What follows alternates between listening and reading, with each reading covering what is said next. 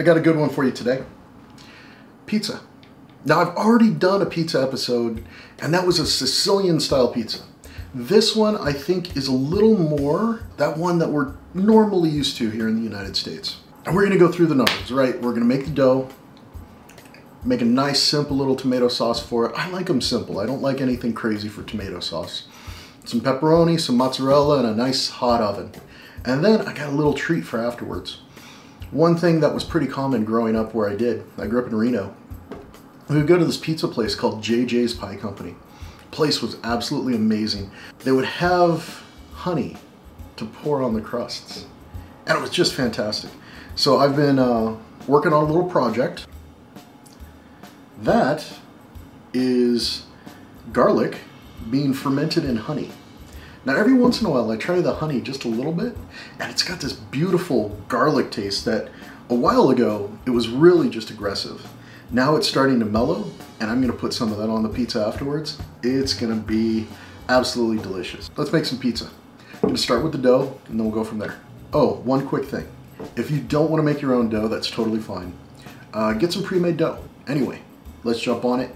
I'm gonna make a high hydration dough because I like some of those big craters. Since you can use store-bought pizza dough, I'm gonna go real quick through the process of making your own pizza dough here. All of the ingredients are very simple.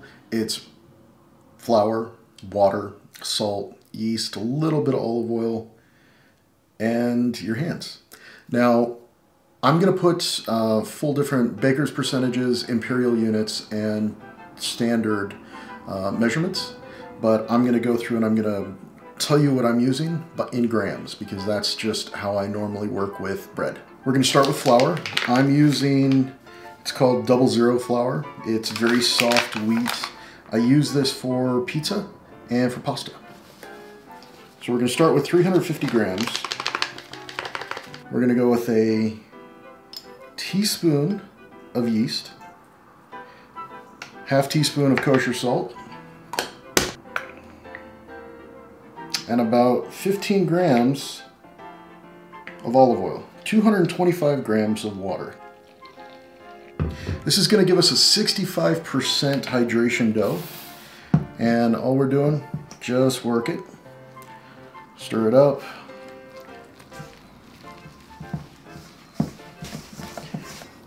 Now I'm using this for pizza dough. This can easily be used for any other type of bread you want.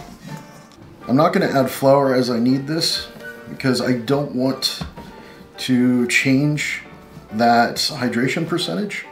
What I do want to do is get it nice and well kneaded. It's going to take a few minutes and it's going to come together. Now, if you find that it's sticking, just use your bench scraper and scrape it up.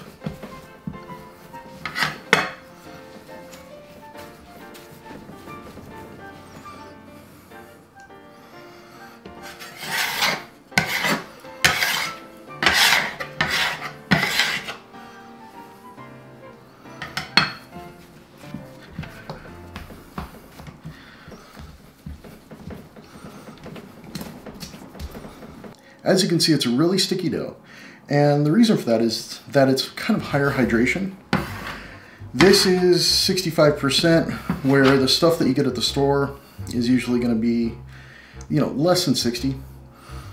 The reason for that, it's easier for people to work with lower hydration, and it's also easier to package. I go with a nice and high hydration level because I want a nice, beautiful, cavernous crust to it. This dough is ready to proof. That's a good looking dough. All right, our dough has had a chance to sit a bit.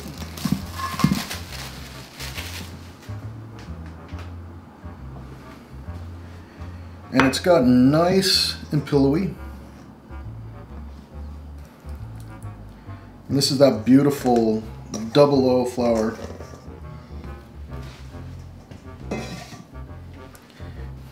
You don't have to use that 00 flour. I usually use all-purpose. What I'm doing here is taking the sides and pressing them under. And what that does is builds a taut skin, very thin, taut skin, and that's going to keep it from spreading out much. It's just going to keep it into kind of a ball. All right, let's give this a half hour.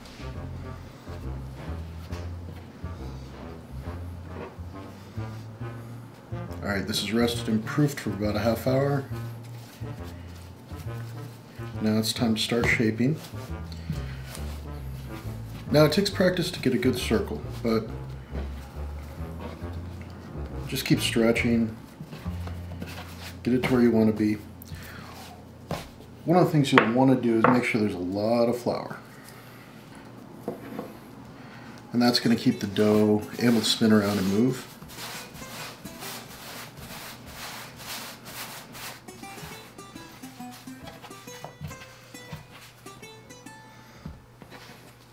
The overall goal is to make yourself a nice thin crust in the middle with a lot of room to expand here on the outside. Now I'm going to put this on the back of the sheet pan.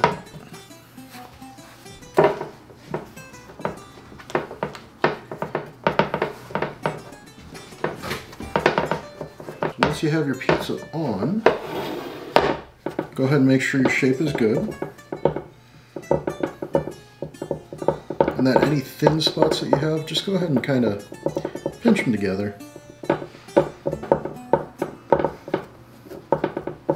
And I'm going with the inverted sheet pan, so that way there's nothing blocking heat from reaching all sides of the crust.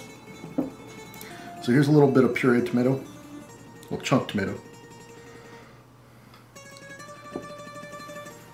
A couple spoonfuls of chunk tomato. This is the San Marzano style of plum or Roma tomatoes.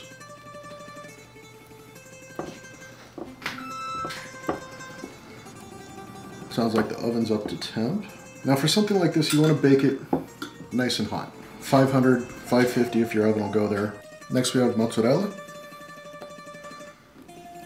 I tend to put a lot because I like mozzarella. And then I'm also going to be putting some ricotta cheese. All right, so that's good.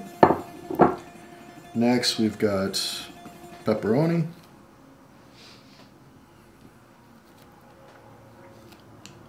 And be as even with the distribution or uneven as you want.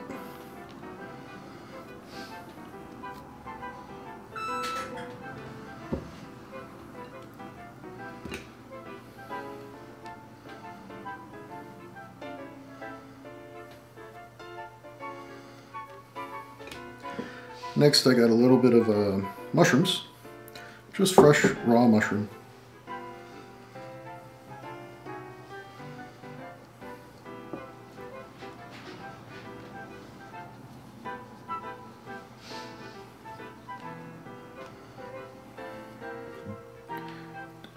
Then a little bit of hanged ricotta cheese.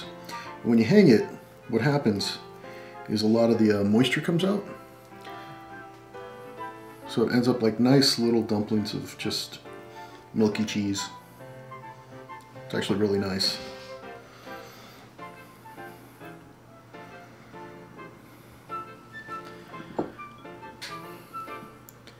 Then I like to top off with just a little bit of mozzarella to hold everything down.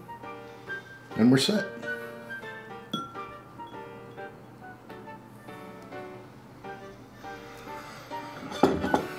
Now this is going to go into the oven probably 15-20 minutes. I'm going to keep an eye on it. I'm going to bake it at 550, which is my highest temp, and pull it when it's nice and golden brown on the outside, everything nice and melted.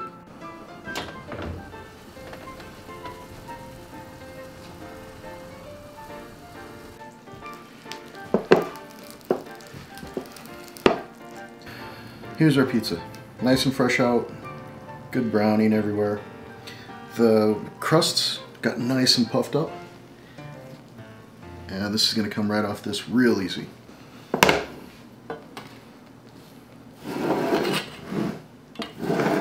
And you can use any knife that you want to cut it, but if you have a pizza cutter, that's always fun for this.